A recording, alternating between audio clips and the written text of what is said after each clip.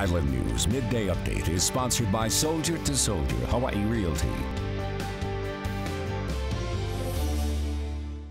Happy Wednesday, Hawaii. I'm Lindsey Fukano with your Island News Midday Update.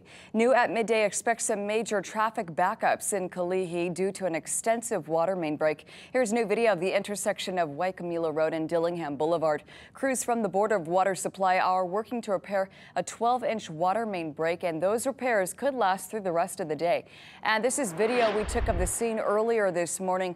And those repairs, again, they could last for a while, so drivers can either take Kalihi Street, King Street, or Nimitz going westbound to avoid that mess.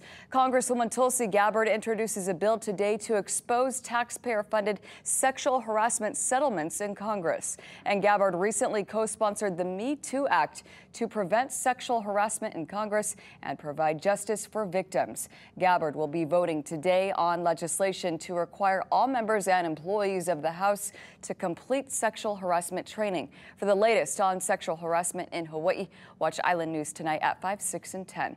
Honolulu police are looking for two men who allegedly robbed Long's Drugs in Mo'ili'ili using a very bizarre weapon. And according to police, one of the suspects shot an employee with a slingshot. That happened around 1 in the morning, October 24th. So if you recognize either suspect, you are asked to call Honolulu police. The city's planning committee will hold a public meeting tonight to discuss land development in Laie. Hawaii Reserves will present an alternative to the Envision Laie plan. The land management company's been trying to push their 300-acre proposal to build hundreds of homes and commercial development. The Honolulu City Council's Planning Committee is holding that public meeting tonight at 6:30 at Hauula Elementary. As always, don't forget to tune into Island News tonight at 5, 6, and 10. Have a great day.